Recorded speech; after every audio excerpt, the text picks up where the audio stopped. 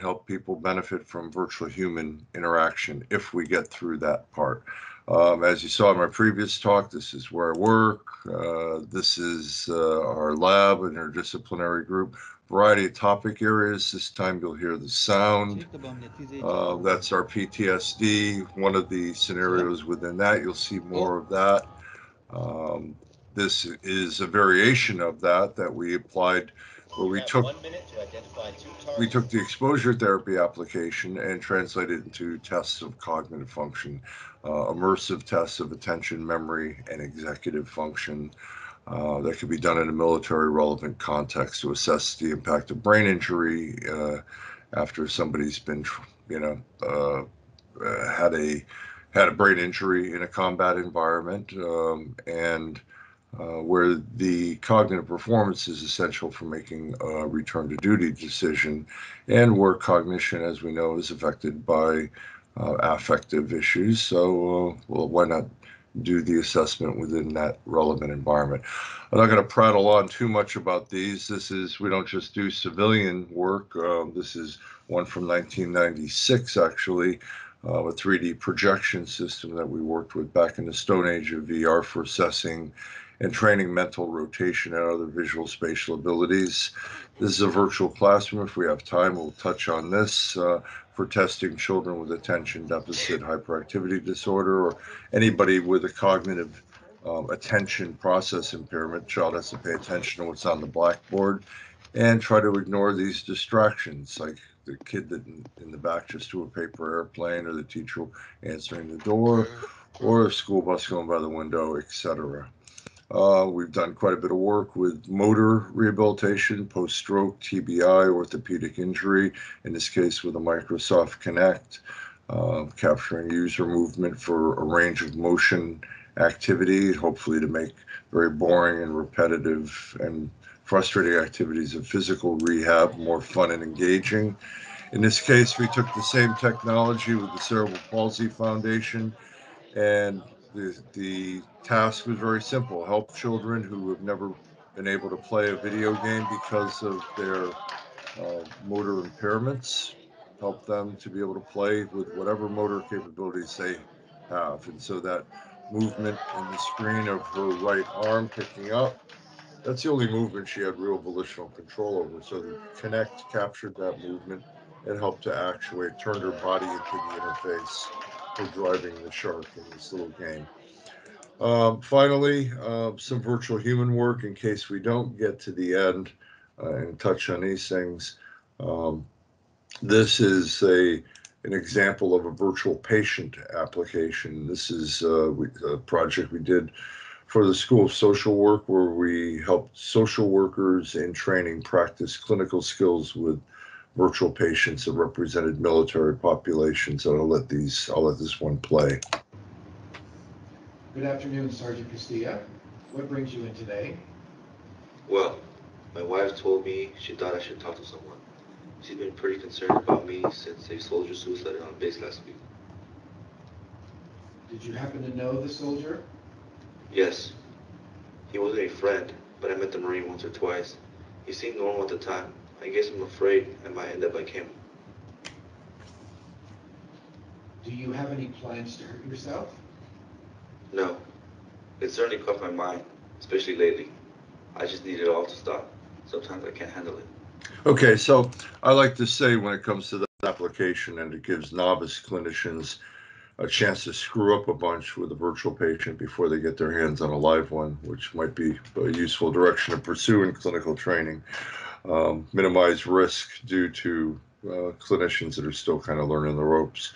Next is SimCoach, and this is an example of an online intelligent virtual agent that we developed for the military, for veterans actually, where basically it was designed to be a healthcare support agent, where veterans, service members, or family who didn't want to talk to a real person about the troubles they were having when they returned from war, or their loved one returned from war, they could go and talk to this guy and find out about PTSD and so on, and get answers. Meanwhile, the character could ask the user questions, and actually develop a model of the user in the sense of these questions being diagnostic screening questions.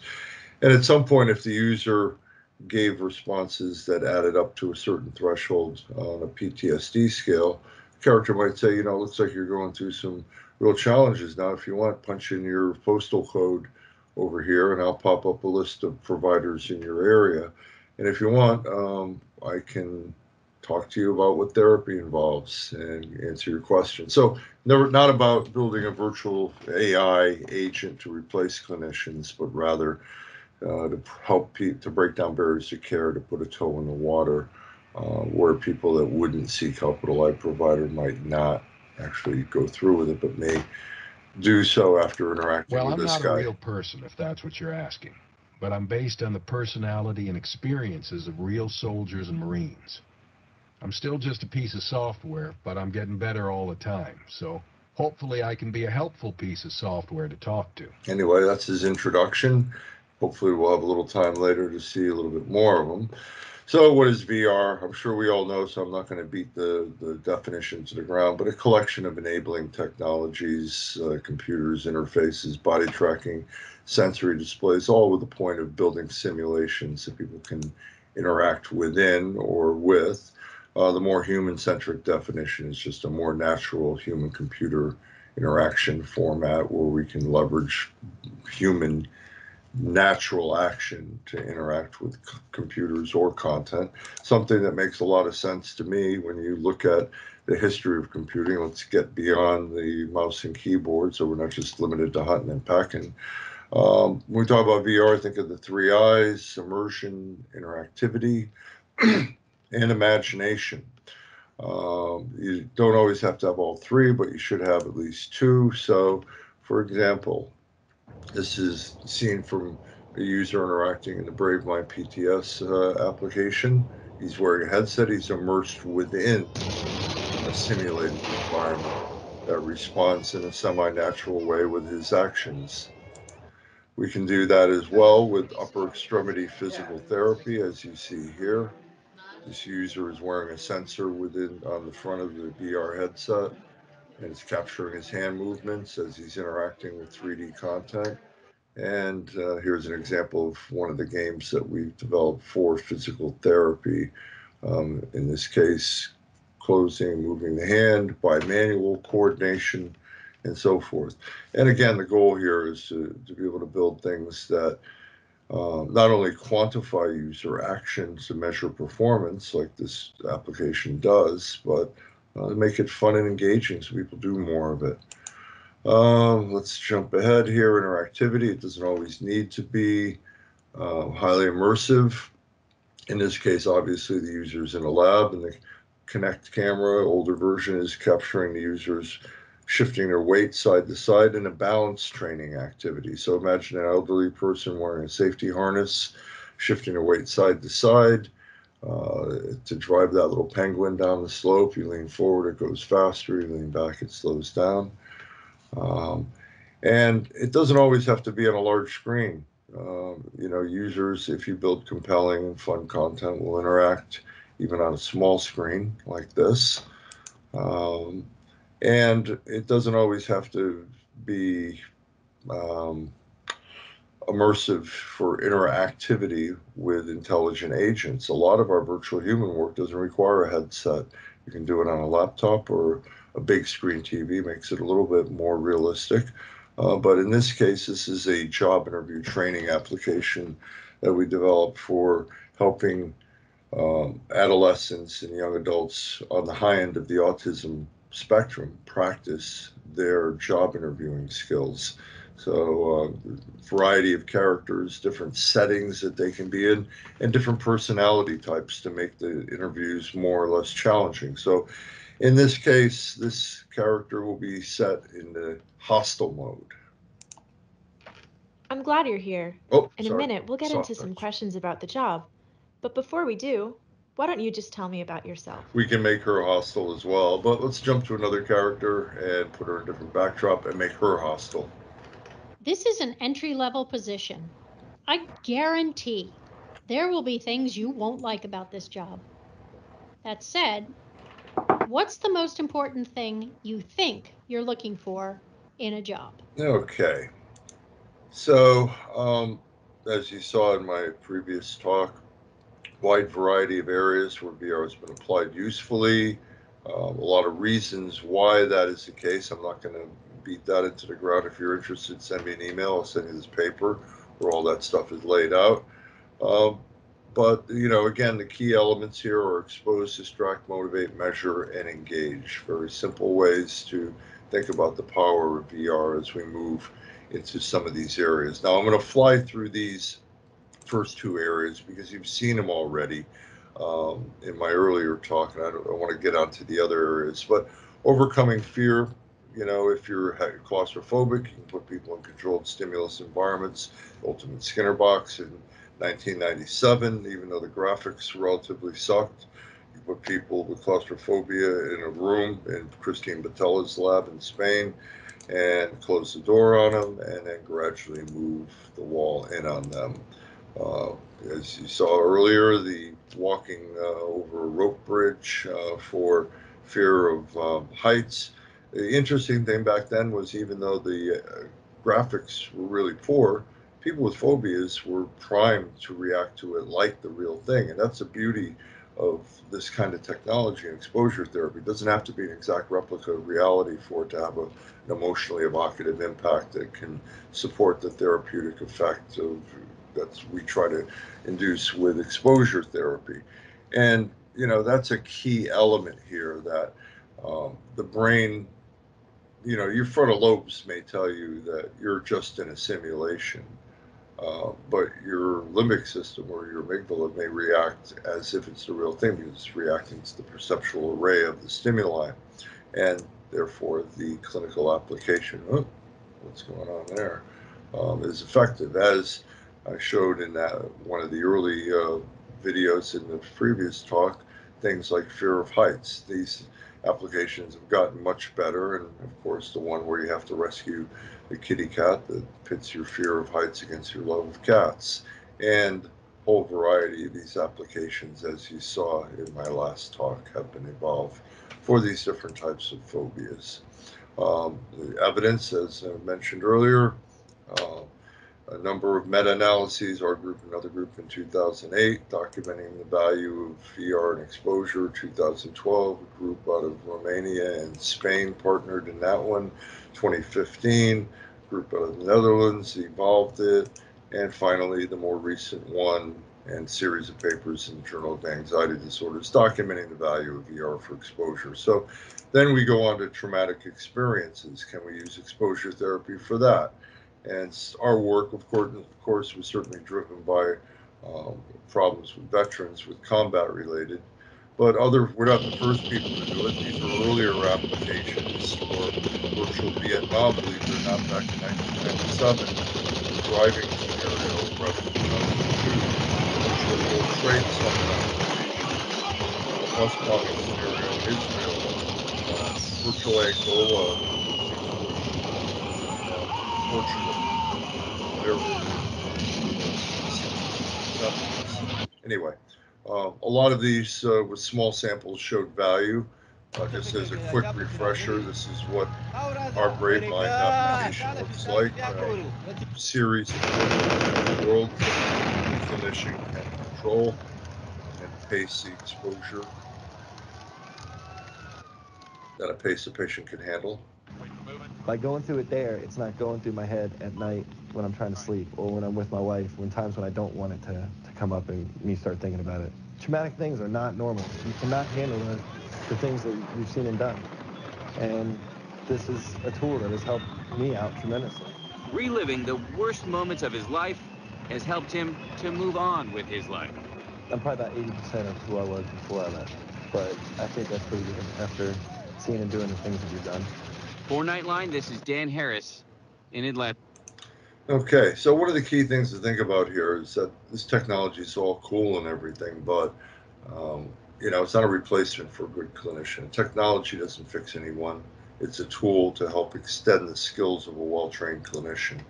And in our application with PTSD, this is what a standard control panel looks like. And this allows the clinician over here to um, pace the exposure based around the patient's trauma narrative. Patient isn't passive, they're narrating their experience as they would with traditional prolonged exposure using imagination only. VR is simply added in as a tool to enhance that effect. As you saw earlier, I talked about some of the data. Here's another study. I'm not going to go through the ones I already presented, but this is one conducted by Barbara Rothbaum, showing change over time, followed up to a year. And the reason I'm showing this one in contrast is that they also collected data on startle response, physiological markers over a period up to 6 months, showing progressive declines in the hyperarousal component of PTSD, as well with saliva cortisol showing reductions when presented in simulations with provocative content, showing less activation. And another group, Mike Roy's group, did a pre-post fMRI study pretty early on, 2 studies in 2010, 2014, showing changes in brain activation pre and post treatment in the direction that you would theoretically expect in these key brain areas for responsiveness to trauma. And again, it's not just about the efficacy, but about breaking down barriers to care. As I cited earlier, when given a choice in this last clinical randomized controlled trial, 77%, if they had a choice, would have picked VR over the traditional imagination only. I want to thank for support in this work, a number of companies that have stepped in and helped out, and also a group that has a veteran support group, a foundation called Soldier Strong, that's now actually giving away free equipment to any VA that wants to use our latest version. The original version went out to about 100 sites, and these are the 14 sites that 2 months before COVID kicked in, we started distributing to with the support of Soldier Strong. And then COVID kind of shut things down a bit, but we're getting ready to ramp up as things hopefully get better in that area. Next area I want to talk about, I'm only on number 3, hopefully I'll get through the rest, is using VR to reduce pain perception, or the distract element as opposed to expose.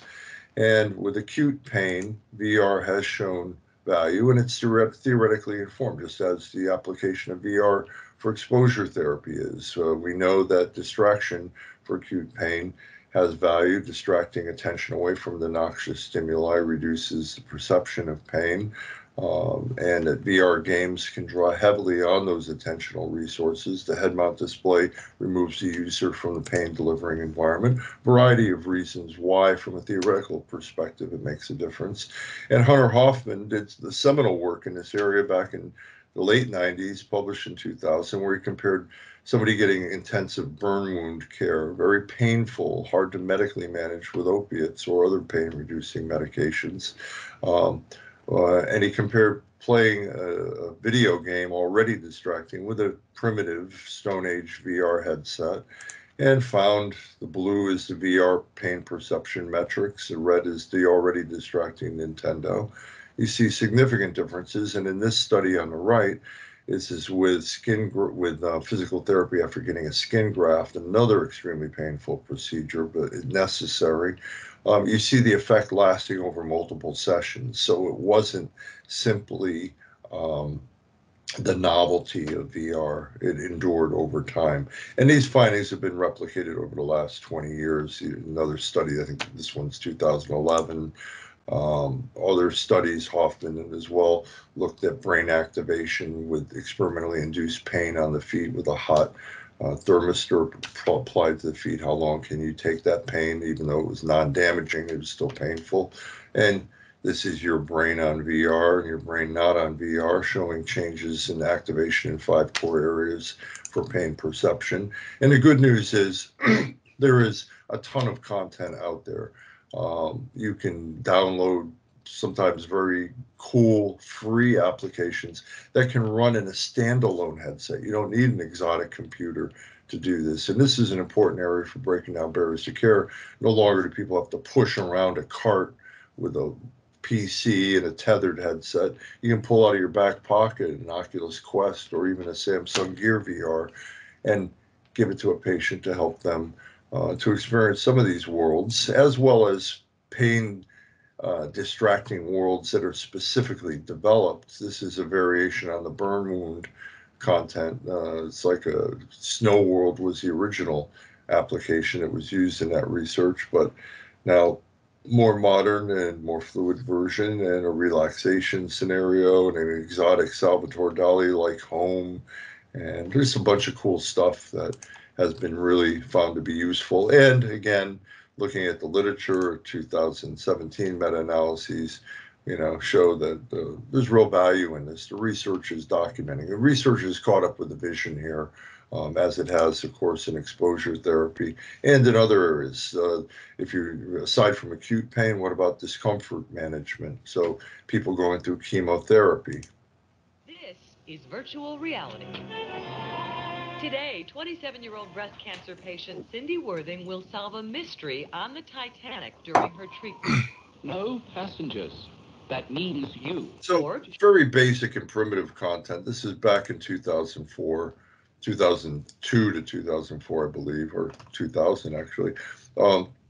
And that early work showed a lot of value in terms of patient appeal and preference and desire to continue using VR. And another cool effect they found was perception of time was compressed. So patients were asked how long they spent, and as you'll see here, their estimations were the time passed quick. They asked me at the end of after the treatment, how long they thought I was on doing the virtual reality, and I said, about 20 minutes, and really it had been an hour. But this couldn't believe it when it was finished, because I didn't get to complete the game, even. So when do you want to stay in chemo because you want to finish it? Anyway, up to the current date, a new study coming out in the beginning of the year, showing VR actually outperforming not only the standard of care, which is really nothing and not that fun and engaging, certainly, being in an infusion room with a lot of sick people. If you've ever been through chemo, you'll know what I'm talking about. It's not all that enticing to want to be there. But VR outperformed that easily and outperformed music therapy, which was another approach that was commonly used. But music therapy did it better than the standard of care as well. So that's a promising area. So what are these patients doing in the virtual world? For Pierre, he's actually moving his pain-free arm. But when he looks through the goggles, he sees the injured arm doing the work. In this case, trying to pop balloons that are floating all around him. After just 5 sessions, he says his pain disappeared. The cost to me was really minimum, just a little bit of time and no side effects. Dr. Sean Mackey, one of the nation's top pain experts, says the treatment works by tricking the brain. And that's where the excitement for VR comes in, is the opportunity to rewire our brains into a more normal state so that we're not experiencing as much pain. Is this the future of pain management? I think it's one of the critical futures of pain management. Oh, yeah. So when we're talking about chronic pain, much different animal than acute pain. Can't wear a VR headset 24/7, so we've got to do other things. How far can we go in this area? People are coming up with everything from, of course, phantom limb pain to pain of childbirth. I'm sure this guy in Mexico in 2008 was getting some analgesic medication, but the VR simulation was just helping him to kind of take his mind off of it if he wasn't completely anesthetized. Okay, next area, physical rehab. Traditional PT, physical therapy and occupational therapy, sometimes not that much fun, maybe a little demeaning, playing with Fisher-Price toys, but the people were doing what they could to make this work engaging, to get people to do more of it. I'm not sure a lot of these folks, when they went home and they weren't around their clinician, if they actually followed through and did this kind of stuff at home. So this is where VR comes into the mix. Try to make it fun and engaging. Even though you don't have the haptic element, we can add that in now with various mixed reality activities where you're actually interacting with physical objects as the interface. A project we're working on now to make these a little bit more relevant in terms of physical activity or physical weight and touch in the mix. But you can start to see some of the different application. And here's one of our early stroke patients. I think this was back in 2004 or 5. feel like I'm in on the cutting edge. And that is very exciting. That's what we want. Okay. So again, you always start with theory. Why VR? Well, we know the criteria for good rehab tasks. It's data driven. You're doing proper assessment. You know what you need to work. You're not just providing global stimulation and flailing training. You're actually trying to be focused. You can adjust the difficulty level, deliver it repetitively and hierarchically. You can quantify the task to assess progress, give feedback strategically, make it relevant to real world function, and motivate participation, which is important when you look at all the different factors. And there are many factors that drive good rehab. Exercise and repetition and adherence, the more you do, the better you're going to have results. And it's hard to motivate people when they're on their own. We also know attention, novelty, and reward, according to Mike Merznick's model for neuroplasticity, drive different neurotransmitter systems that underlie neuroplasticity, brain change, while attention, novelty, and reward are also elements of well-designed games. So we know that we can enhance motivation by giving people a way, even when they're doing basic exercise, to take their mind off of it and to have a goal state. And so people have been doing this with advanced robotic devices like this, very expensive.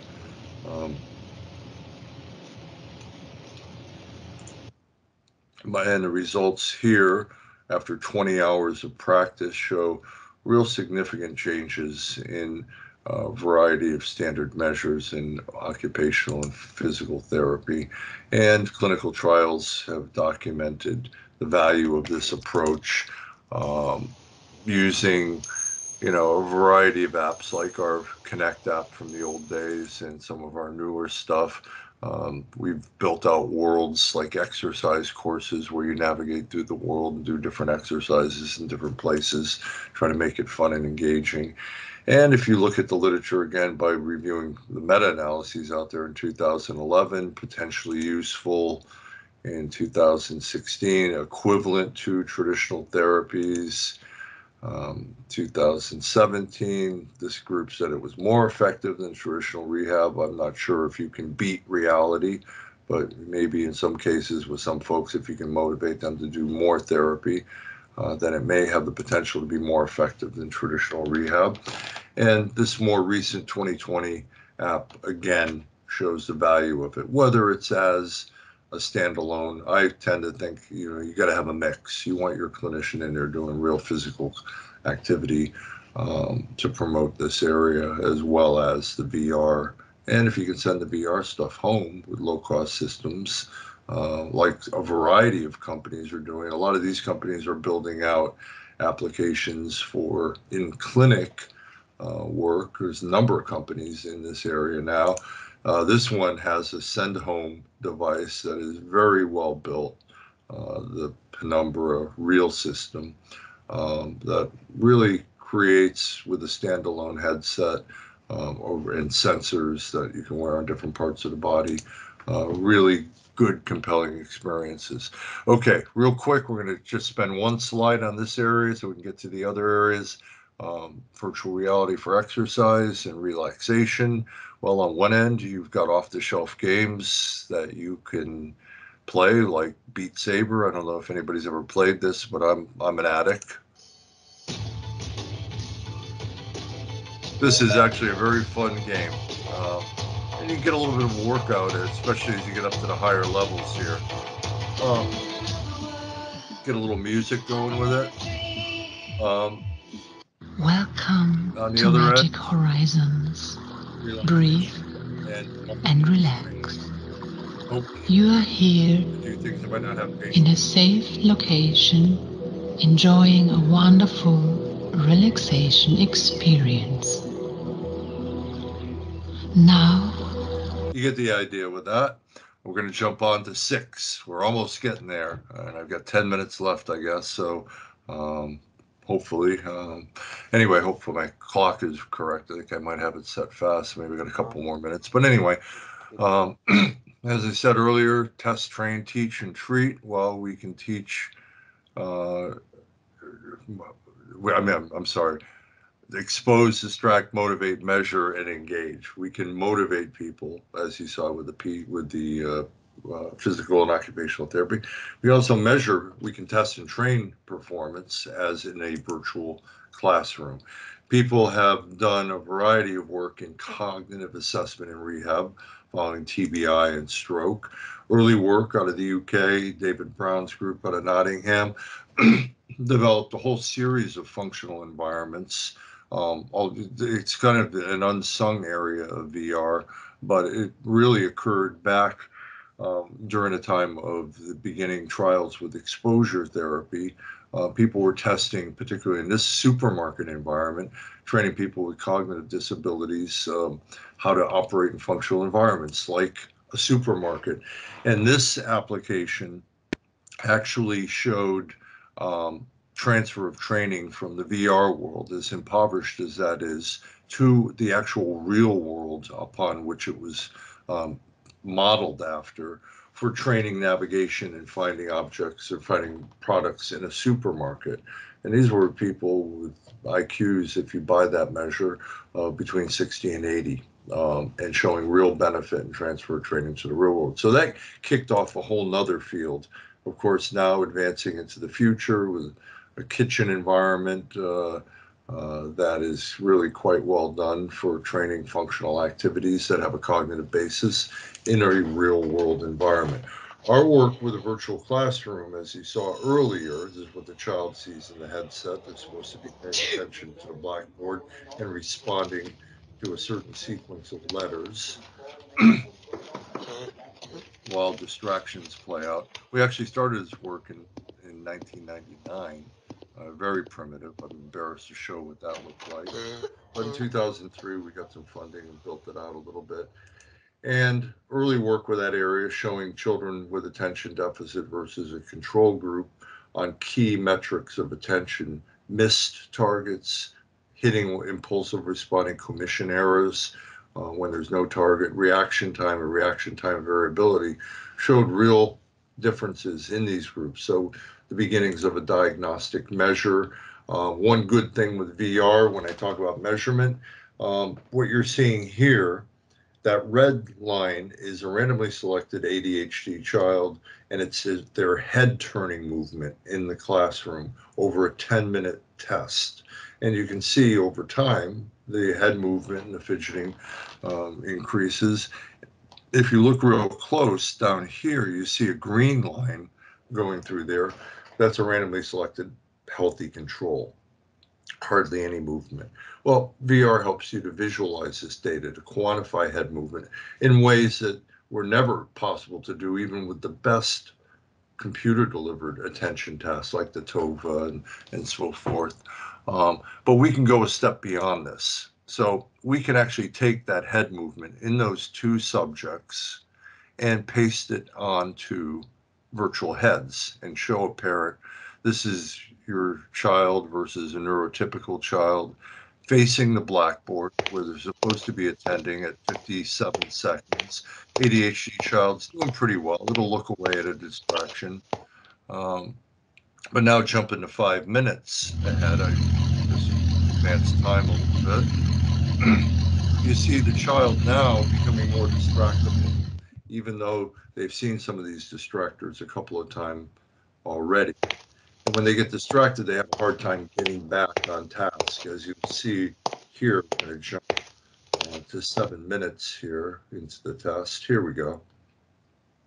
This is the actual head movement of that child. And now he's going to catch sight of the paper airplane floating around the room.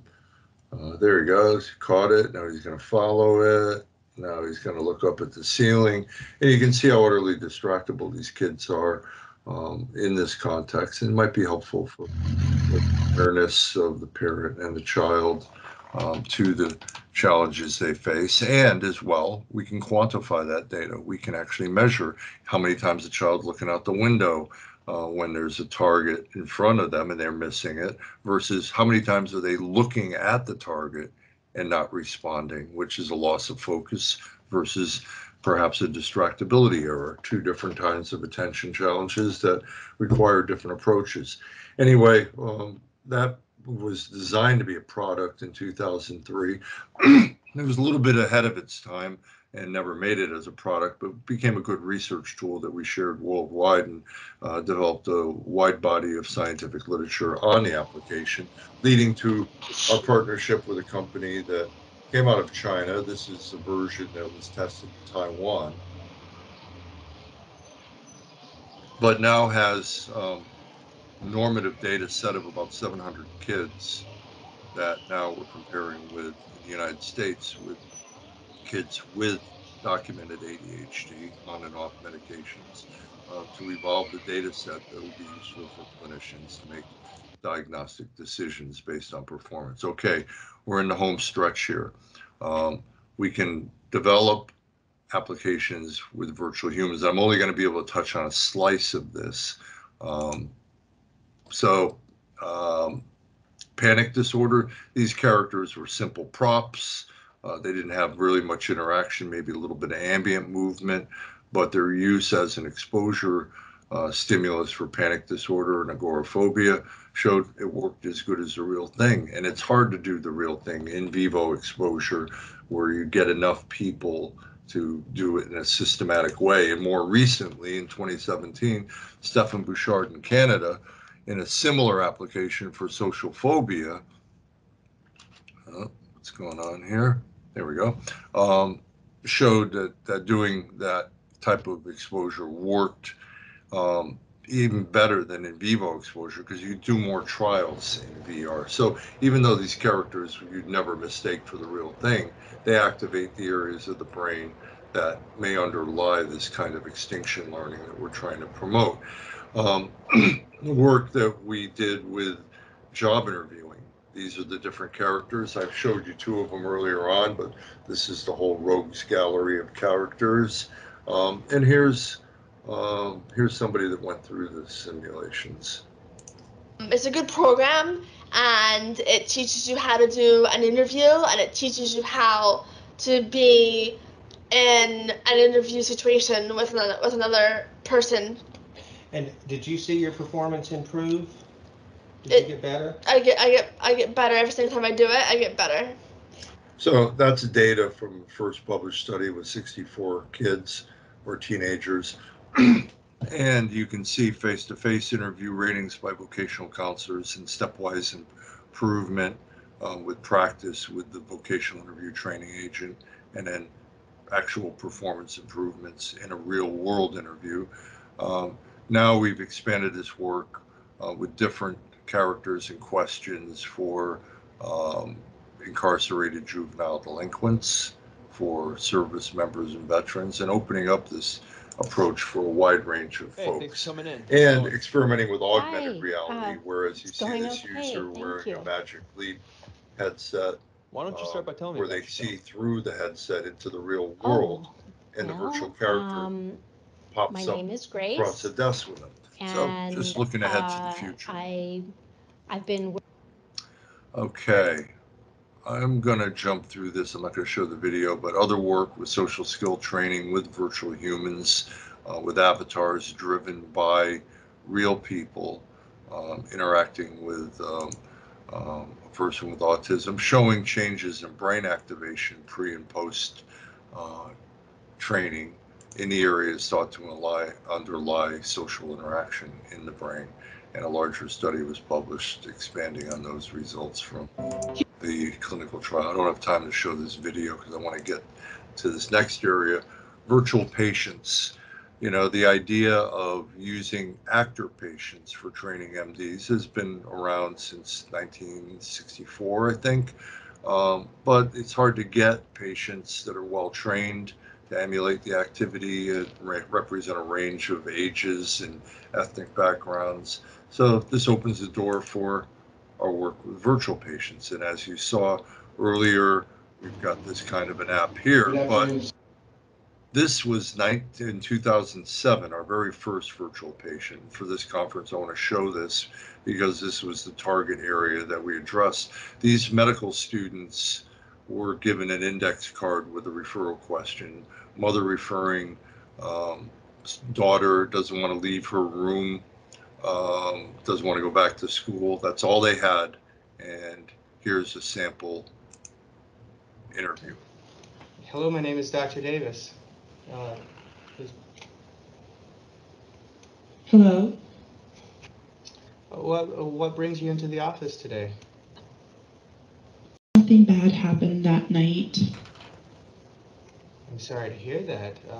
Can you tell me what happened?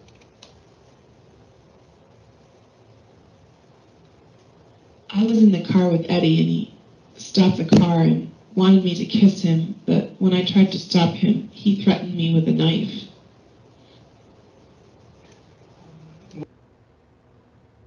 When did this happen to you, Justina? So you can see this character is so very I thought I might impoverished, die. very stereotypic gesture and movement, not a wide range of. Must have been very tough for you. Yeah, it's. But you see this guy getting into the interview now. Do you find yourself still being bothered by what happened? Whenever thoughts of the event pop into my head, I put my iPod on real loud. You mentioned thoughts pop into your head. What kind of thoughts pop into your head? I want to get away. When you think about it, you feel like you need to get away?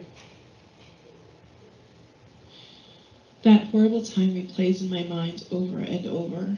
So this was our first war area, showing that even though the character was relatively impoverished and simple,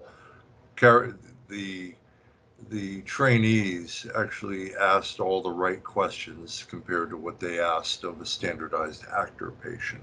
So that was very encouraging for a small sample of, I think, 16 or 17 medical students. But that's led to the current time. In 2017, we got to this level where we could have a variety of different characters and different kinds of clinical backdrops. And basically, as I mentioned, we have a library of different characters. Child actor patients are very hard to come by. We have a number of them and so on. And really, we have the capacity to control a lot of factors like what weight class the character is in.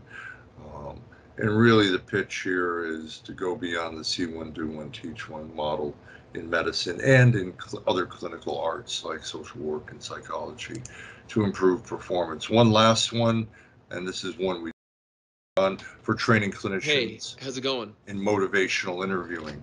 And that's scaffolded learning. You give users a choice I'm of good. Look, types of responses. this is they my can wife's verbally idea. report them back. Anyway, this study was recently published in the Journal of American Medical Association in a randomized control trial showing actual improvement from this training versus a control group that did an online training application exclusively, and showed that the training actually transferred to a live actor patient and ratings of their performance. So this was very encouraging. Anyway, I'm getting to the end here, so I just want to close real quick with just a summary of the areas where I think, and this is a limited summary, these are just some of the areas where VR has been of value. There's probably at least 6 or 7 other really cool areas I haven't had time to cover, but these are the big ones, I think, anyway. And there's a big market out there. Goldman Sachs, obviously predicts video games and entertainment as the big market for VR, but healthcare comes in second. And that has been updated recently, showing, a lot of value there.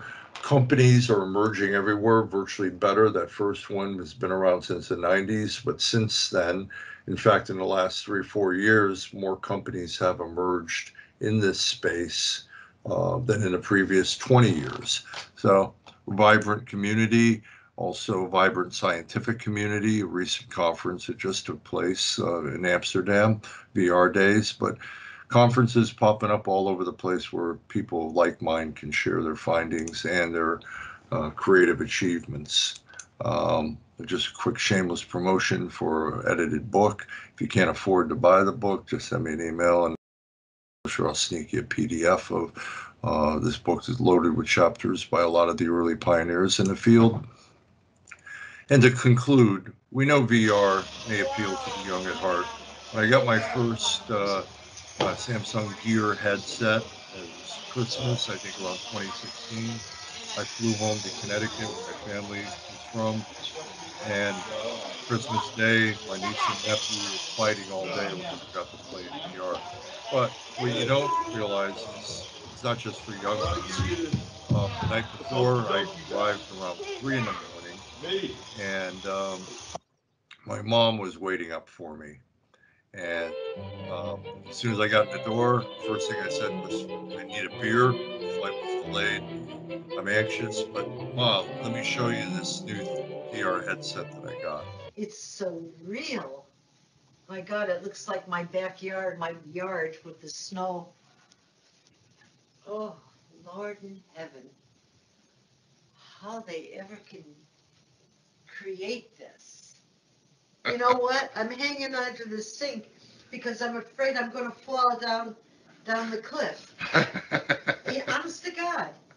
You feel like, oh, if you step off, you're going to fall right in there. Holy mackerel. And one last one for my mom. If you're watching this, please fund my son's research so that he can take care of me in my old age. Anyway, thanks, Mom. Anybody's interested, I make my talks freely available for download. Send me an email and I'll have it posted somewhere. And with that, I'm sorry I went over a couple minutes, but thank you very much. And I'll conclude my talk now. So thank you so much for that. I think that was extremely fascinating. I know normally you prefer to have several hours because there's so much to pack into this. We have 40 minutes left. Before I just quickly hand over to Tom and introduce Tom, Paul, are there any immediate questions, or if you're happy, what I would do is see if we can maybe leave 5 to 10 minutes at the end. But if there are any immediate questions that people want to ask, please go for it now. No, then I will quickly introduce Tom and Paul. Don't worry, I have a dozen questions. I'll just have to hold back. So we're going to have two presentations by Dr. Paul Best and Dr. Tom van Dale. Paul is the founder of Immersive Technologies and Digital Mental Health Network within the School of Social Sciences, Education and Social Work at Queen's University Belfast. So he'll be talking in combination with Tom about the work that they've been doing. And Tom van Dale, he's a clinical psychologist and the head of the Expertise Unit Psychology, Technology and Society at Thomas More University of Applied Sciences, which is in Antwerp, Belgium, just down the road from me. So thank you to both of you. I'm going to hand over now so that I give two of you to present your pieces, and they're focusing really on making this tech as widely available as possible. Right. Thank you very much. Perhaps a quick question, Skip, on my end, a very technical one. Could you please unshare your screen? As that will allow me to share mine in there. I'm sorry. Where do I? It's just on the top right, across. I think.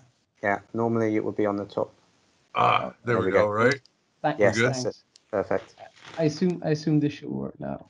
Let me quickly retry. There we go. Or not. Okay, there we go. So thank you very much for the introduction. Also, thank you, Skip, for a very rapid but thorough overview, I guess. So Paul and I actually went ahead and included some nicer pictures of ourselves, as we know that these type of meetings do not tend to show you at your prime. So me to the left, Paul to the right, and somewhere down below on your screen as well, I guess.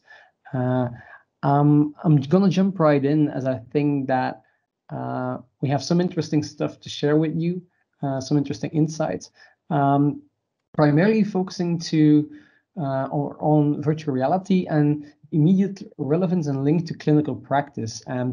whether you can go low cost and still get high return. And I don't need to make a case anymore for VR, I guess. And if I still need to, then you've probably missed out on the past 45 minutes. So there's a long history in research. It's very well established. And ever since, let's say, 2012, but even more in recent years, the rapid commercialization of devices is opening up a wide range of possibilities beyond the highly specialized settings where VR was limited to previously. And we've seen a couple of them indeed already in Skip's talk, and just, I mean, it's not like I have a stock in any of these, it's just to highlight a few. But what we now see is that complementary to these very low-level accessible devices that cost around like 350 euros, you also now have VR platforms that offer a wide range of content that's readily available, that clinicians can or should be able to use fairly easily to really introduce VR as a, I wouldn't say standard, but increasingly common part of treatment. And that's good news, but you can even take it slightly more accessible by looking at the potential of non-mental health applications that still might be relevant. Like, I don't have a kitty on the plank, but it's basically the same plank. It's called Ritchie's plank. It's perhaps not the very first step in the treatment of fear of heights. It could be one of the last, though.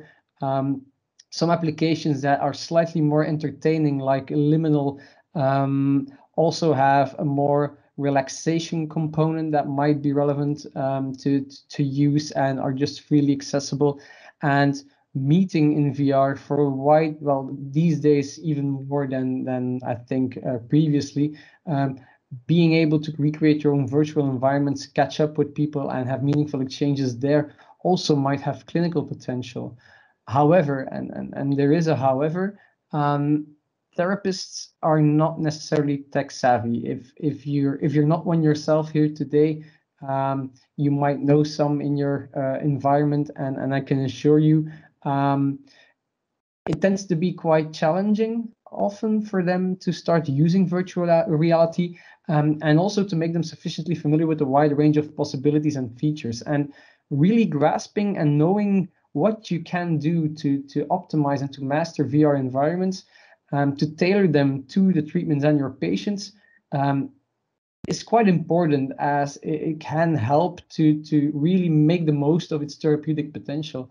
And the thing is that often the VR environments and the VR software that is currently readily available, even the paid versions, still require financial transfer to really, line up with the conventional skills and expertise of your average clinician. And so the question that then arises is, can you make it even more, well, low level, less difficult, I guess, also to do so, and to make a more meaningful VR or similar environment to incorporate in everyday clinical practice? And that's basically the question that we won't answer today, I guess, but that we'll briefly focus on, and that Paul will do most of the talking on, as 360 video as a tool is, it's not often considered conventional VR. It's sometimes even frowned upon to some extent. At 360 video, immersive video has its limitations, which Paul will focus on as well. But what we would like to show you is some food for thought, and which emerges from not Brussels, not from where Victim Support Europe is located, but from Belfast, where there's currently a digital mental health network being set up, which brings together not only academics, but also technological companies, VR developers, to be more specific to some extent, other industry partners, clinicians, and all of that with support from Queen's University in Belfast. And coincidentally, this is also a project that Paul and I have been exploring together for some time now. And hopefully Skip will also be joining in on at the beginning of next year. And we're not at the point just yet where we can make concrete promises, but we want to really show you the tip of the iceberg and the possibilities that might lay ahead using 360 video and related technology. And Paul, I think you have a lot to say, so I'll gladly give the word or the floor to you now. Okay, brilliant. Thank you, Tom. Okay, can everyone see my screen okay? Yes. Yes, brilliant, good stuff. So, yes, thank you. It's great to be here. I think we really have to up our game now. Considering Skip just at 6:30 in the morning went through, a pretty impressive presentation with a lot of different applications for virtual reality and immersive technology. So, in terms of a bit of context to this, so yes, my name is Paul Best. We've started and I've been linking in and talking about use of immersive technologies to support mental health practice for the past probably 12 to 18 months, and developed a network formed around trying to bring those key groups together in terms of academics, tech members from the tech industry, and then also end users and service providers to try and see if there was a way of taking advantage of really the opportunities out there. But while my main role is within Queen's and as Programme Director for Social Work and Immersive Tech Lead, I also am a trained cognitive behavioural therapist and keep a small clinical caseload as well as the main thrust of my academic work. But I mean, for me, I suppose when I've interacted with this technology, one of the things that always stands out is this stuff is amazing. It's impressive. There's definitely seems to be a clear therapeutic benefit to it, but will we ever get to the point where it will be within routine clinical practice or routine care? Is the technology that accessible? And what can we really do about it to make it more accessible? Will it go on being housed in these specialist units or within universities where quite a small number of people will get to it and get to use it and get to explore its benefits? So that's kind of the context for this talk. What I'm going to try and do is offer a clinical scenario focusing on PTSD or post-traumatic stress disorder, and then talk about how we might approach it by using some of this technology, but in a very cost-effective manner, and also thinking about how a therapist or a practitioner could maybe apply it to step-by-step process. So 360 video plus this new kind of amalgamation of 2D images and 3D environments, which I'll try and demonstrate as we go on. So hopefully that makes sense. In terms of the context of this, so yes, I'm from Belfast, from Northern Ireland or the north of Ireland, depending on what community in particular you come from, and it's important, I suppose, that to throw out there that as a society, I feel like we are emerging from a period of conflict where there was a lot of people exposed to traumatic scenes, a lot of death, a lot of injury, and our sort of recent thinking and statistics on that is that there's quite a significant part of the population would meet the diagnostic criteria for post-traumatic stress disorder. Okay, even more so than that is not only is this kind of historical sort of legacy, increasing the numbers of PTSD within Northern Irish society. I also think about the kind of transgenerational impact of that. So was it like for the children of those people? Considering what we know about some of the diagnostic symptoms or some of the presented symptoms, emotional numbness, anxiety, anger, those sorts of things. And in Northern Ireland, we have a disproportionate amount of antidepressant prescribing. I was reading one report from colleagues in the Ulster University, so it's the other university in Northern Ireland, and they were estimating that presently there is enough antidepressant tablets being prescribed by doctors that you could give everyone within the country a 20 7-day supply. So that just gives you a sense of how many of this type of sort of medication is being prescribed on a daily and weekly basis. Growing issues, alcohol, substance misuse, and then leading to a lower life expectancy. Other contextual issues, this won't be unique to the mental health services over here, but just specialist treatments difficult to access, particularly trauma-focused CBT and other, highly well evidenced and highly effective therapies. There is a certain additional type of training that therapists need to undertake, and that's difficult to access and cost a lot of money, and there just aren't as many people trained to do it. And I think, thinking about Skip's talk in particular, where he was saying that virtual reality can only take you so far, and it's used as a part of the therapist toolkit, if you like. It's not designed to replace the therapist. And then there's high dropout rates. High dropout rates in particular for PTSD treatment, given the nature of the condition.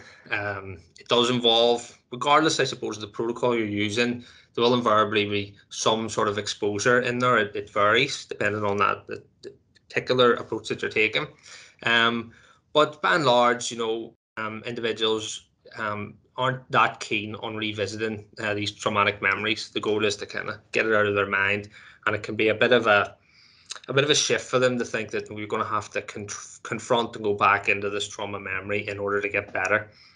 And the last slide I just put in to remind myself that to say that while I've spent the first couple of seconds talking about Northern Ireland and the historical issues of the trauma, that I don't have the figures in front of me, but when we talk to the psychological services teams, a lot of the treatment for PTSD, coming through is of a more routine nature, isn't the right word, but it's road traffic accidents, it's assaults, it's robberies, it's difficulties during labour, traumatic births, it's injuries in manufacturing plants where people have lost digits or hands or limbs and stuff like that. So it's not that our mental health services are full of historical traumas. There's a lot of this this kind of single incident trauma as well. And then also just to remember that there's an idiosyncratic nature to PTSD treatment in terms of the actual environment that someone's in, that's quite bespoke to that person. I'll return to that point when I talk about something else and I explain the case why that's actually important in terms of the work and context of what we're trying to do. So hopefully that kind of lays out a bit about the background of the society we're in. This is a case scenario of Peter. It's kind of a amalgamation of some clinical cases of mine in the past, and just to kind of give us something to ground when I'm explaining this technology of how treatment might actually work.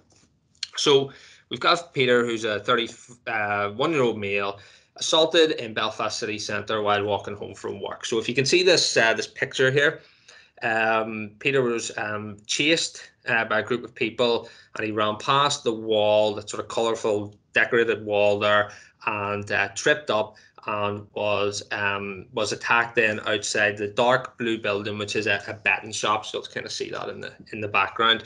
And he suffered a severe head injury, and at the time thought he was going to die. Okay, so as a result of this, Peter is getting daily flashbacks. This is triggering a lot of physical kind of reactions, somatic response to heart palpitations, sweat, and anxiety. And we're seeing then, his behaviours, trying to manage that.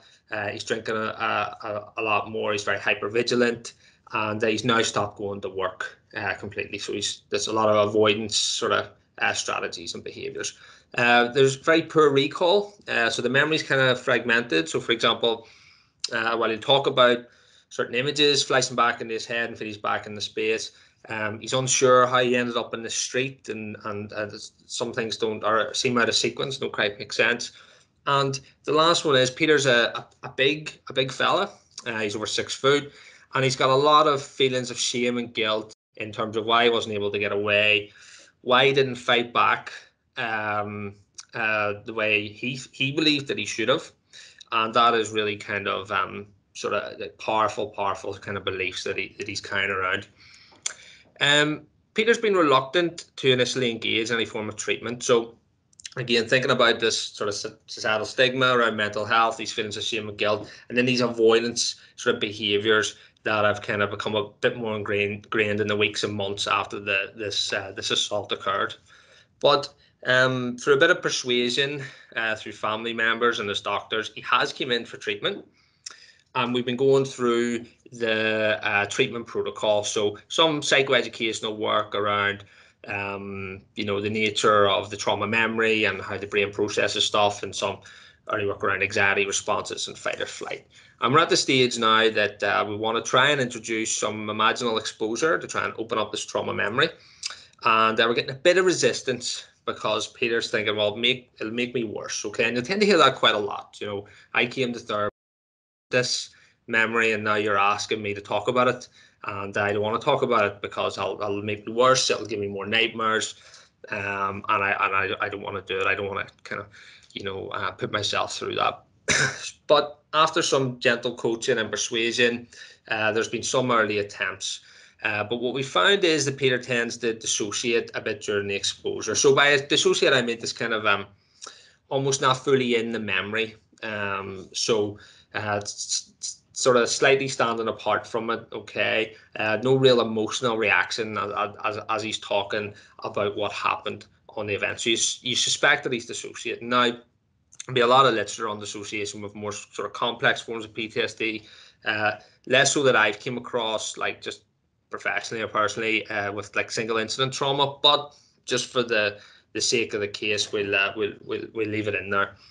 And a site visit is also an option that Peter, not an option that Peter is willing to explore. So we've got this case. We've got a good sense of kind of where it took place and what happened. We know the symptomology and what's going on, and we're a bit stuck on the kind of the exposure component to it. And now I want to introduce this idea of how could an immersive environment actually help move this along and support the treatment.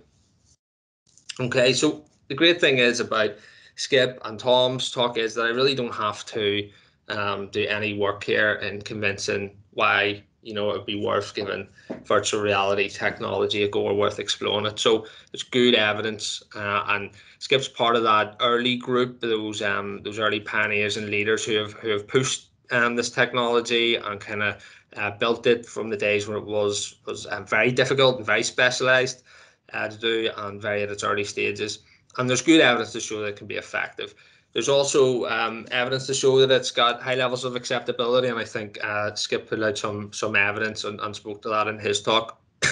And this idea that if we can create environments that people think are real, then they become quite useful for exposure based scenarios, but also other scenarios, training, for example. Okay, and then because within therapy, imagery does play a key role. We often, particularly cognitive therapy for, say, anxiety disorders and different things, but also trauma, will look for sort of key images associated with that. So we feel that we're on a good kind of theoretical ground in terms of how this might enhance and open up the sort of trauma memory and support this work. Okay.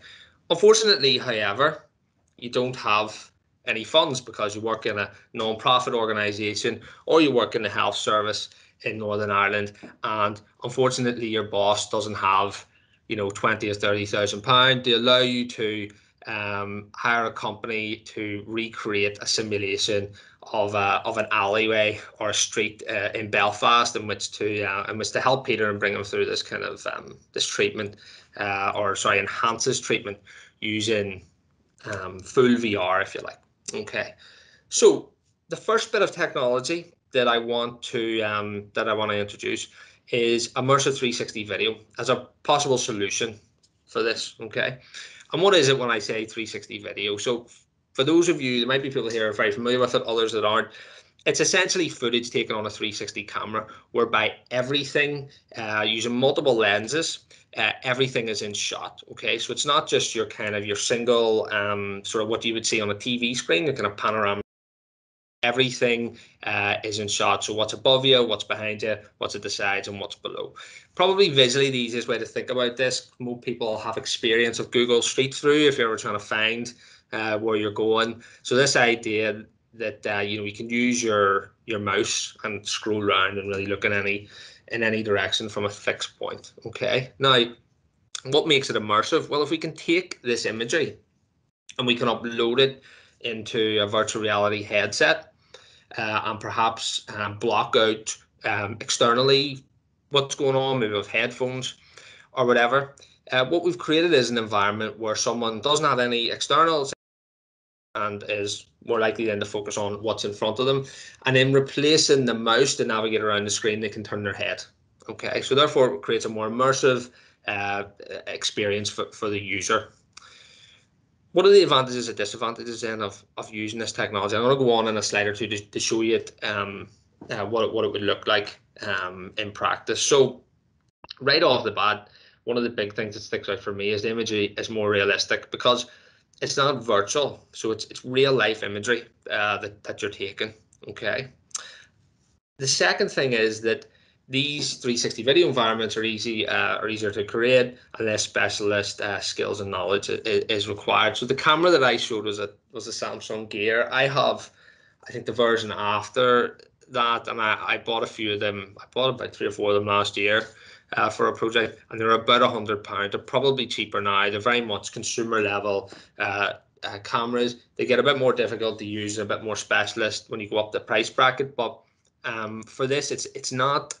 A lot of the consumer level cameras are pretty easy. You know, you hit the red button and you can take a picture or a video. So most people should be able to get the grips with it very quickly. And because you can do it yourself, these environments are less expensive to create. You don't need to hire a photographer or a computer scientist to build this virtual environment for you. You can build it yourself. Okay, and imagery can be uploaded directly in the headset, what I already talked about, and the user can direct their gaze in any direction.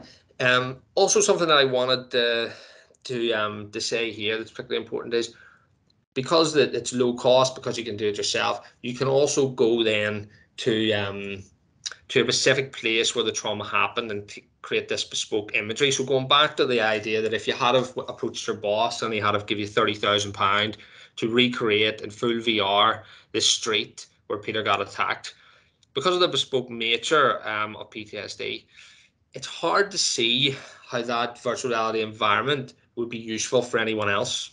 Okay, so if there was another assault that happened in another part of Belfast or somewhere else in the north or anywhere, putting the individual back into your sort of Peter scenario, if you like, isn't necessarily going to be useful. Okay, so that's just something to think about, the advantages of Wear 360 video, some of the advantages that it offers.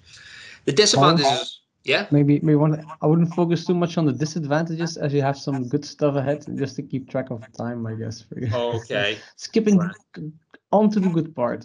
Okay, I'm talking too much given context. I'll get on with it. Okay, so disadvantages are, yes, you can't move in the space. That's a big thing I want to get across. You're kind of fixed point, and you can't interact with the environment as much as you can in full VR.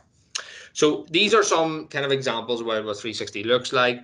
Skip already mentioned use in training scenarios. We have tried that for 360 video as well, replicating more of an observational, because we can't interact, remember, with the environment, where you can be in a person's home and get a good sense of what's going on and get a maybe more realistic sense of what your life as a social worker might be in the video on the left. The middle video is something that imagery that I record. My students love me when I come in with my 360 camera because this footage can be quite good for graded exposure with people with social anxiety. So that will come up quite a lot in student populations, and myself and Tom have a doctoral student working on a project around social anxiety within ASD populations. And then the final bit on the right is the trauma scenario that I'm not going to play now, but I'll show in the next slide after this. So as a therapist, how do you get the stage then? What is the workflow? So we've identified with Peter where the trauma took place. Okay. We then we get a 360 camera. This is an Insta360 one I'm using here. Take some imagery of it. One way of doing it is, I'm highlighting the video I'm going to show is a slightly different form of technology, but the cheapest way to do it would be upload the image onto your phone and put it onto a private YouTube channel. And then you can buy like a cardboard viewer device for about £5, and that would effectively be a 360 video scenario that you could use in therapy. What we've used for the video that I'm going to show now is an Oculus Quest 2, which is about 300. I think it's the same price regardless of exchange rate, $300, euros, or pounds. Tom might correct me on that. But there's advantages of using that. I think if we're talking about cost effectiveness, that's shared amongst an entire team. It doesn't represent too much of a stretch in terms of funds, particularly the additional benefits you can get. So therapeutically, how might this be beneficial? So we've got a client who struggles very much to get into the trauma memory. We know from research that VR can be acceptable. This is someone who maybe engages because of its use in games and stuff, and is quite happy to try this out. We've caught his attention novel. We put this headset on and we've allowed him to expose himself more to the trauma memory and recount that narrative.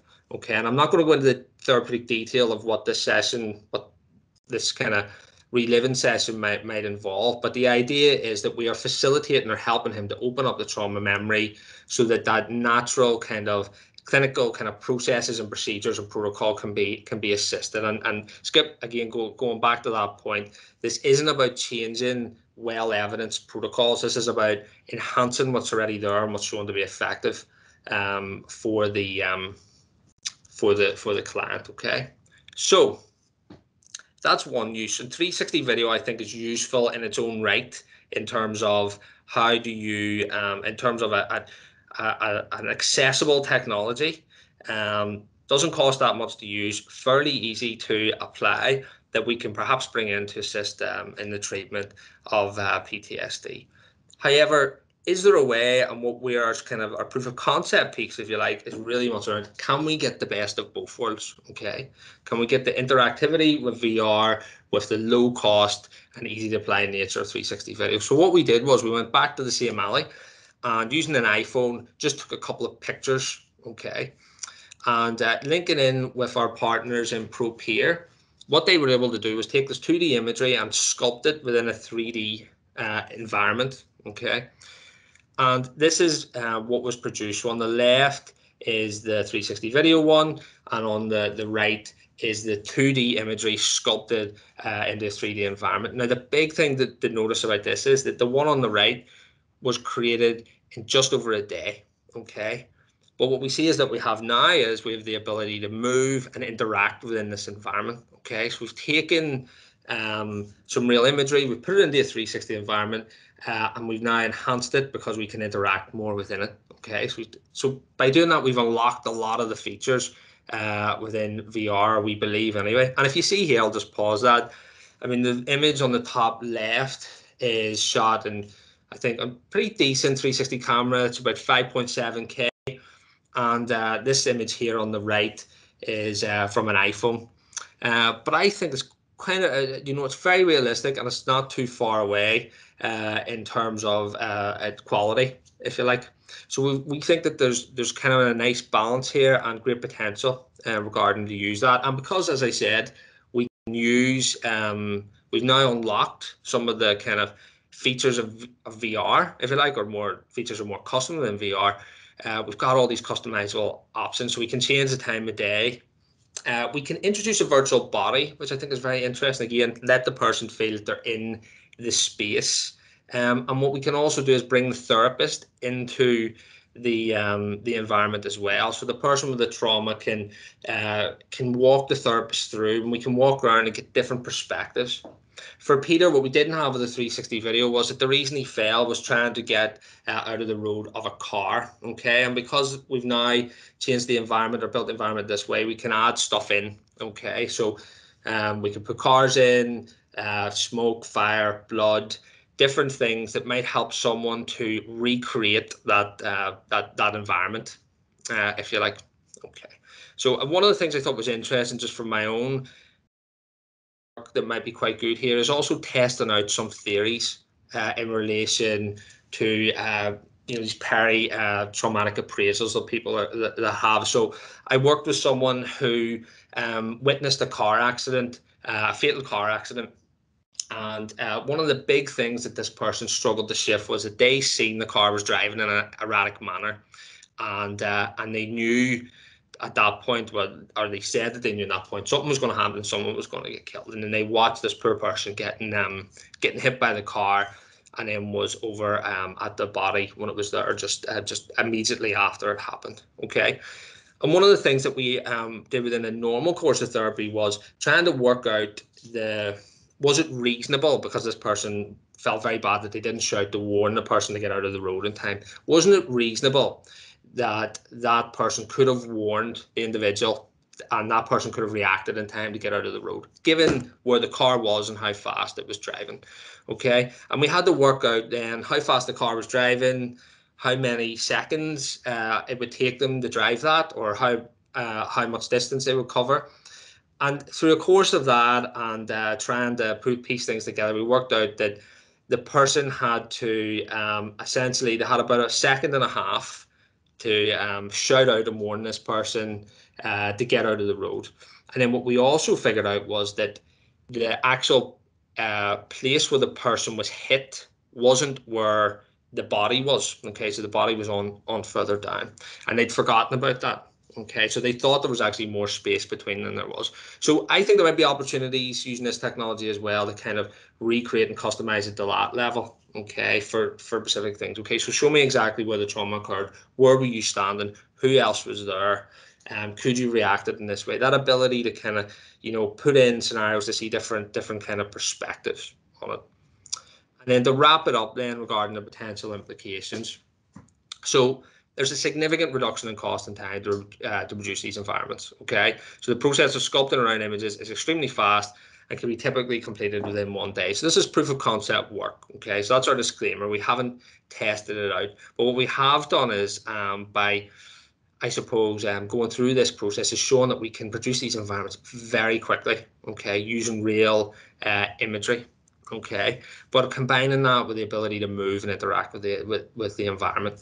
Okay, footage can be taken by therapists or practitioners. This is all iPhone footage in that second environment that I've shown, and it can capture locations specific to a local area, so more recognizable. So go back to that point about the bespoke nature, the idiosyncratic sort of appraisals of the event, and it gives us the ability to do that. Okay, because we can reduce it quite quickly and keep the cost down, it's less of an issue of spending a lot of money to recreate an environment that only one person may benefit of. We can introduce virtual objects, as you've seen, to recreate traumatic scenes. So one of the disadvantages we think of 360 video could be that it's happened after the traumas happened. So if it was a road traffic accident, by the time you get out, it could be weeks or months. The car isn't there anymore, the road's been cleared up, life's went back to normal. So we could recreate, using the 360 imagery and virtual objects, we could recreate that traumatic scene to help the therapeutic process. And then the therapist and the practitioner can join the client in the virtual environment. So for this, we're hypothesizing that might give us some more clinical information and detail that might help the therapist work out maybe some of the hot spots within the trauma memory, or a more effective strategy and where they might want to take the treatment. And then it's not just about exposure. There could be other kind of, or like the relive and imagine exposure. There could be other applications for this around stimulus response discrimination, and then also in preparation for site visits, which tend to come a bit later on in the therapeutic process. So that's me. I have no idea what time I ended up doing, folks, but hopefully I wasn't too... Thank you, Paul. Tom, no, that was brilliant. Just coming up to 5.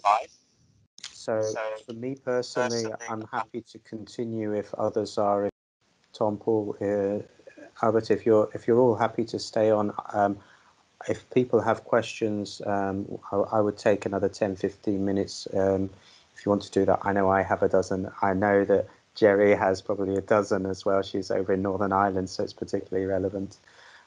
So I'm going to, if that's okay with at least the 3 presenters, if anyone needs to go, we understand we are recording this, so you can always get the answers later on. And if you need to leave, please it's been good to have you. So I'll just quickly hand over now to Jerry if you want to ask your question. Thanks, Liv, and thank you all. Yes, so I'm Jerry. I'm the Chief Executive in Victim Support Northern Ireland, so here in Belfast as well. I want to thank all three speakers. I've found that really interesting, and the whole virtual reality thing really does blow my mind a bit. So I'm very excited about what I'm hearing this morning or this afternoon. But I suppose I've some questions. So I'm not sure if it's Paul or Skip or Tom who's the best person to answer. So it's more, I'm not sure I'm going to form this into a question very eloquently, and it's maybe more a statement as well. But there's two things spring to mind, particularly, Paul, when I see the use of the 360 and the interactivity. We have dipped our toe a little bit in the water in 360 technology. A couple of years ago, we actually it's more in the justice field rather than health, though. So all of the courtrooms in Northern Ireland, we have 360 videos of. So you can go onto our website and visit the site or visit the court that you're going to see in advance of giving evidence at trial. But it's not virtual, you know. It is kind of 2D. You're just doing it on the screen, and we don't have the lovely headsets. But I am now looking at that £5 box, thinking that looks quite exciting for us. But I suppose getting to my point is, I have some fear in the potential therapeutic use of the virtual reality, as you've described, kind of in the Peter scenario, if that therapeutic intervention took place before the court case. And in Northern Ireland, some of you will know it takes approximately 2 years for a lot of cases to get to court. So you would like to think therapy had happened before that, but we have quite a few issues around disclosure. And one of my worries would be is if there was this intervention with a victim, could the Defence Counsel potentially use that to discredit their initial statement? And I don't think that's a reason not to do it. I just think it's something to be conscious of as we continue to develop this thinking. So that's my kind of note of caution. But then I also have a, wow, how exciting could this be potentially in the future in the justice arena around witness testimony? And so if we think now how people give evidence and what they tell the police is normally it's verbal, it's written down, and there's a written statement, and then they're cross-examined on that in the court environment. Is there potential for VR to be created based on the actual experiences and recollections of victims and witnesses and the accused? So could everybody give their statement, and actually we could see for a jury, they would be seeing in virtual reality different people's perceptions of what happened, and in terms of bringing something to life. So I'm not really sure it's a question. It's just the two places that my head went to when I was kind of starting to think a little bit of what you've just presented. So I'm not really sure how any of you may want to respond to that, but there it is out there. That's straight off the top of my head. But yeah, I think it's very exciting, and thank you again. Paul, I think you're on mute. I think one thing definitely that Skip's talk has shown us is that you can do anything, really. I think anything's possible. In terms of the legality of it, I understand where you're coming from, but I don't get too involved in the legal processes behind these things. But I do know that it is the one condition where it's not the only, but it tends to be the one where if you're going to ask for a report, if someone you're working with is going to ask you for a report, it tends to be PTSD as where when you get asked. So I know there is some kind of tension there, and probably just more than my brain can handle in terms of how much I've looked into it. So for me, my line has always been someone in front of you, I will be treating whatever's in front of me, and whatever legal processes are going on aren't really my concern. So yeah, that's that part. So I don't have the answer for that part. If someone else has a legal brain around these things, can maybe elaborate. In terms of your question about the courts, there is actually a bit of work we're doing at the moment. Lorna Montgomery in Queens. It's an adult safeguarding project. We're linking in with Wales Aberystwyth University and a professor called Sarah Wydell, who would be a pretty well known academic, and there is discussions around a project there in the new year, and it involves, the reason I bring it up in terms of safeguarding, it's focused on elder abuse, and part of that is about trying to help those individuals manage the evidence given process, and discussions are happening there around the use of immersive 360 video and techniques to support that process, but also to support the training and interviewing of people before they go into court as well. So there are discussions around this application within a court-based context. So that might be useful link for you to follow up with Lorna. And I think that, sorry, Skip. Oh, I was just going to add that about 2 years ago, we were approached by a legal team in Washington, D.C. that was the head of a class action suit against the country of Iran for producing a special type of improvised explosive device that was used in Iraq for, combating, U.S. soldiers and so on. And it led to a lot of injury. And so they were suing Iran because they weren't actually, they were viewed as a terrorist group. I don't want to get into all the politics. And they wanted us to take BraveMind and to create an easy-to-use experience in a spherical context that would give jury members the experience of being in a vehicle while being blown up with the nature of these types of devices. And it ended up that the judge decided not to allow it in court because of a variety of reasons that they gave for this. But the prosecutors, the legal team, really felt that talking in abstract or showing regular videos wouldn't have the same emotional impact, and they wanted to get that emotional impact. So what you're talking about, Geraldine, is not far-fetched, and it will become an issue, and there'll be a lot of ethical issues. If you put somebody in a simulated environment that's not an exact replica, if you're not using 360 video, are you going to induce a false memory? Whether you will or not, this is the stuff that legal people will go head to head with. But certainly, we're talking about VR as an emotionally evocative experience, the capacity to deliver emotionally evocative experience, whether you use 360 video, which I think is great, or you're using 3D graphics. And there's a ton of issues that are going to come up in the near future, particularly as the technology becomes more accessible to everybody with consumer devices. It's a really good point you bring up.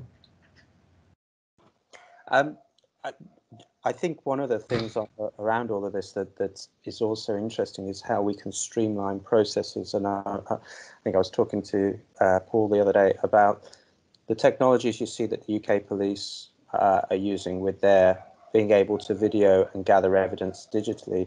And I think if they have in mind different processes, that same film, if they use it on a 360 camera, could then be used for victim support purposes afterwards as well, to enable therapists to work with victims to review what's happened. And I know we've had lots of conversations with the federal prosecutors here in Belgium who showed the CCTV footage after the Brussels attacks to victims, hundreds of victims, and just being able to recreate what's happened, and suddenly realized there was one victim in the metro attack on the underground, that they believed that they were right next to the bomber, and everyone said that's not possible because they were survived and everyone around the bomber died. And it was only because of the CCTV footage that they could see what actually happened and that they were right next to the bomber, and there was one person between them and the bomber that saved that person's life. These are the sorts of things which, when you kind of see what's happened and a patient can have that situation, you can have benefits. Sorry if you can hear the dogs barking in the background as well. My question is, I love all of this, and I see so many opportunities. I mean, you talked about training clinicians. I think about training victim support workers. My question is actually, how do you go about, what does it take to turn any of this into something practical? So I'm working with Victim Support Northern Ireland or an organisation in Belgium, and we want to work with any kind of victim group. What does it take to turn one of these technologies into something useful? How much time and effort does it take to create an AI or an avatar that's able to respond? Is this like huge amounts of many years of research with dialogues? And so I'm just curious about the process by which you create a real world scenario that can be used. And also, you mentioned about clinicians, but the majority of people who support victims outside of the therapists are not clinicians as such. They're highly trained and professional, but they're not psychologists, for example. And I'm wondering how these technologies could be used in those environments as well. Whoever would like to answer.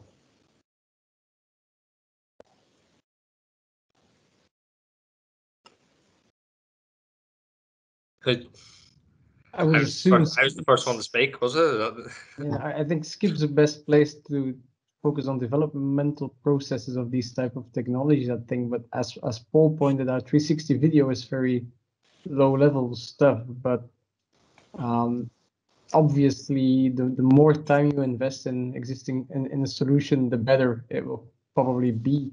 Although I think that like conversational AI stuff, that threshold is increasingly getting lower and lower as you can build on what has already been developed, I guess, and that you can use also applications that do not necessarily were designed with clinical applications in mind. I mean, you have regular conversational AI now for customer services, and they tend to improve in that domain as well. And so the leap that you need to take to move towards clinical applications tends to decrease, and at the moment, I think at an increasingly rapid speed.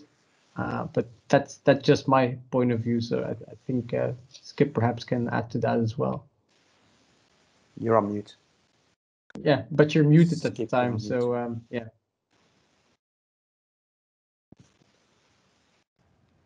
On breaking it down into two areas, one, building places versus building people that you can interact with, virtual people. I think building places, I think the 360 video and the photogrammetry approaches are remarkable and relatively easier to produce. It depends on the type of trauma. With combat related PTSD, we started off with one world in the early prototype, then we got some funding, we built out 4 worlds.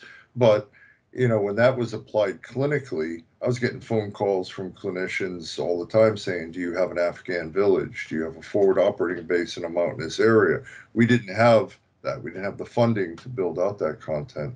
Finally, over a couple of years, we got more funding, and we were informed by patient feedback and clinician feedback as to the diverse nature of the combat world in Iraq and Afghanistan that we needed to create to make it more relevant to the widest range of users.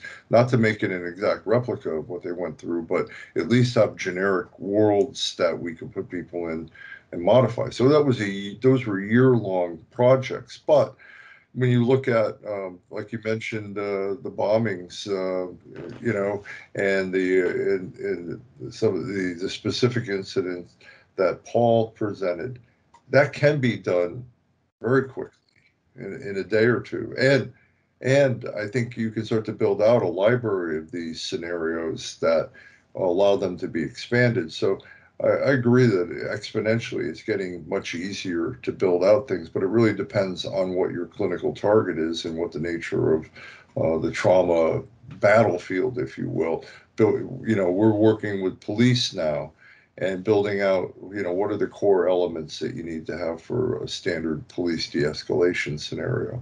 Well, it could be in a crowd, it could be in a mall, it could be in a bar, it could be on a quiet street, a roadside. There's many worlds that you need to create.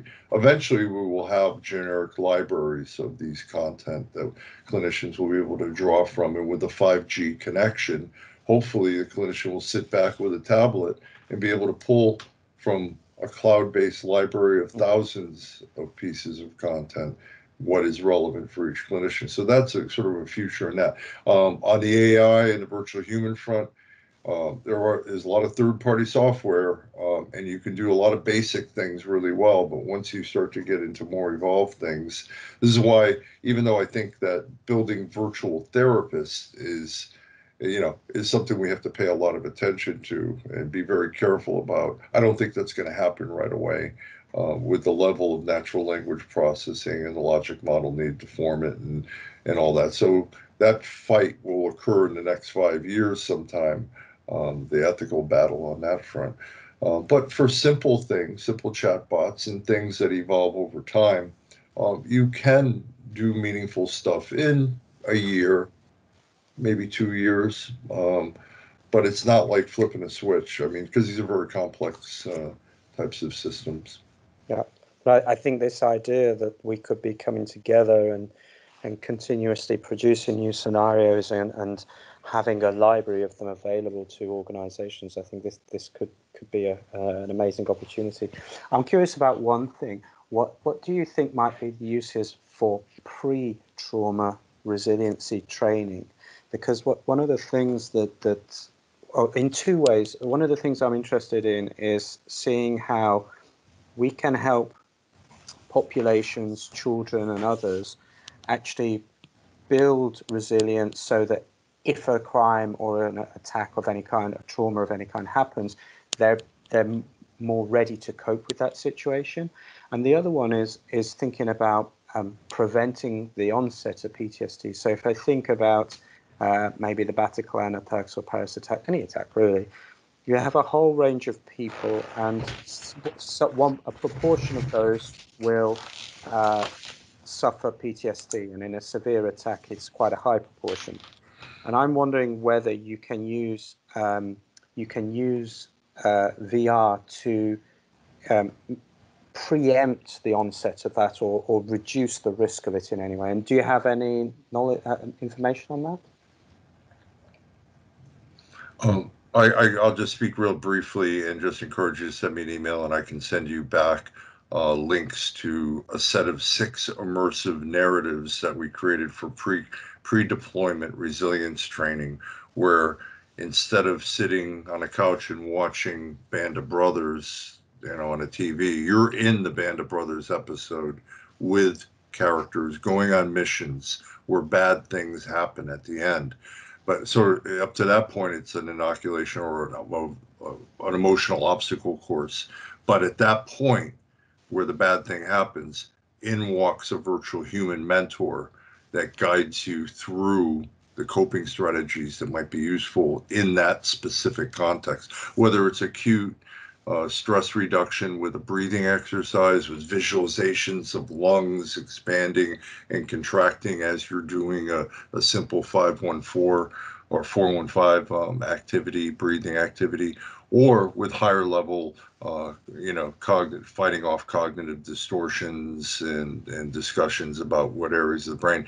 So there's videos of these immersive narratives of one person's view, mind you, that are on YouTube, that if you send me a link, send me an email, I'll bounce you back a little white paper that summarizes that work, describes the scenarios, and talks a little bit about the research. And I can send you a lot more. We got a lot of writing on it. But you bring up an important point. Our job was to take the content we developed for treatment scenario and try to put ourselves out of a job on the back end treating PTSD by doing a better job emotionally preparing service members for the types of stresses, and a 19-year-old who goes into the military and up to that point, the biggest trauma they experienced was Mary Sue breaking up with them before the junior prom or something, and now they're going to war. How do you prepare somebody for that horrific and unnatural and wrong experience? And so that was the mission. But I can send you content where you can actually see many some emails, don't worry. Are there any other questions? I have many, but I think we're already 20 minutes over and I don't want to take people's time too long. Are there any final questions that anyone has?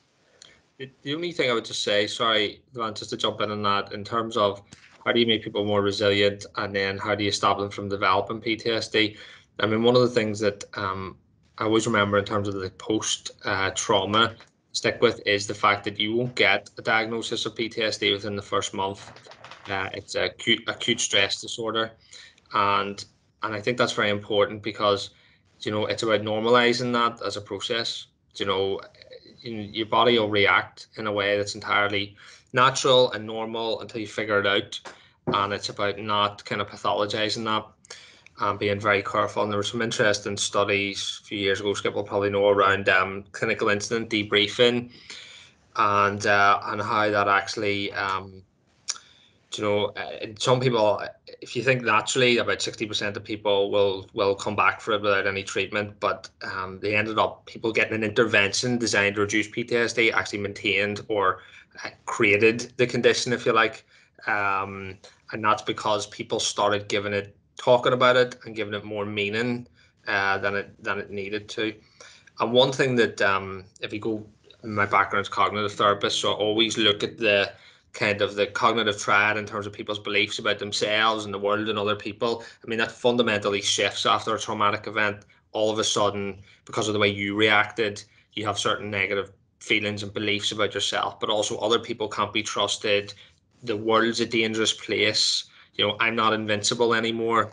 It's this like fundamental shift from this. So there's one traumatic event that's been generalized to everything. So there's a time in your life when you didn't feel safe. You maybe thought you were going to die. And now all of a sudden you've used that to generalize to the whole world. So, I mean, how do you prepare people for that? I think the key bit of work is that you can't, I mean, it's impossible to predict and know who's going to have a traumatic experience and who isn't. But I think there's that period afterwards.